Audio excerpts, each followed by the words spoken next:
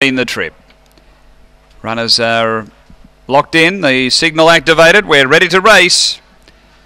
This is race 3 at Strathalbyn Greyhounds. Ready. On their way, good line out, pace, West Lakes, Nez out wide, Oz Lightyear going quickly with it, a length and a half, Spring Lisa early, then Antoine out wider, railing up Woodside Fiona, then Lectra Boots from Callington, and back toward the tail, China Vicky straightening up, that's the leader Oz Lightyear, Spring Lisa finishing on, late over the top, Antoine has beaten Spring Lisa. Now falling was Oz Lightyear just before the line. It's in a photo with West Lakes Nez and then Callington. Behind those we had China Vicky, and the run here is around 18 and 80. After race number 2, and we stand by here after race 2.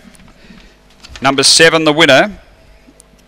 Number 7 first, which is Antoine. Alan Randall, a fawn dog, April 2014. DJ's Octane, G Committee. Number 7 is the winner for the Miners.